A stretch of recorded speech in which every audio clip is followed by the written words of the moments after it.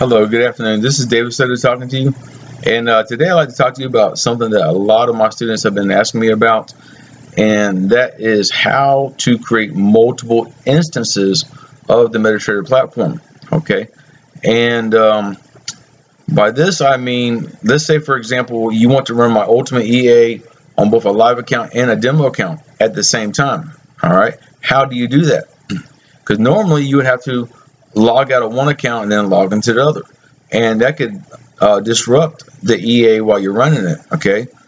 And if you want to test it on two different accounts at the same time, you have to create multiple instances. Okay. And by this I mean, let's look down here on the bottom here. Okay, I have two instances right here of Metatrader, 4. All right, now I'm running one account. This is for like my trade copy service, my signal service. All right, and I monitor this constantly, so I don't want to have to disrupt this or interfere with this at all. And then I'll have another instance running here where I'm testing new strategies, new indicators, new EAs, etc.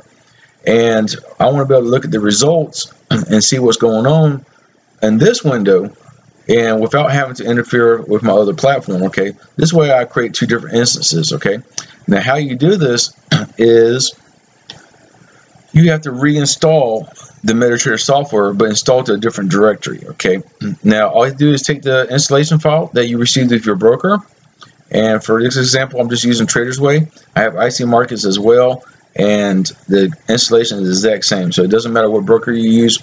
But go ahead and open the installation file, and actually click yes here, and click yes here also, and then click settings, and then next, this is very important, go to the end right here and put like _2.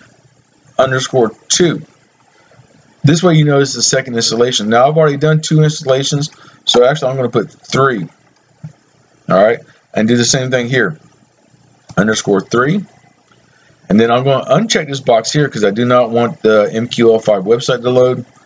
Click next, and it's going to download the installation files, and it's also going to place another icon on the desktop for the new installation. Okay. And you see the icon pop up right here, and what I like to do is right click on this and then click rename. Okay, if you go down here, click rename, you can just add the _3 to the end of this way you know this is the 3rd installation as well. Okay, and actually to continue, and then it's going to load your new installation of Metatrader.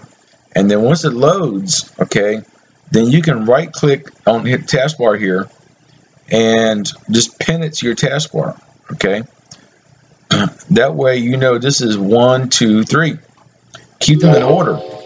Okay, so here you go. I have my 3rd installation up and running now. Now if I want to load any other EAs or any other indicators that I want to test, I can, and I don't have to disrupt something else I might be working on. Okay, so I hope this has helped you a little bit. If you have any questions, please feel free to reach out to me on Facebook. There's a link below in the description that goes to my private Facebook, and also if you have not joined my Facebook group, I invite you to please join my Facebook group. There is a link in the description as well for that.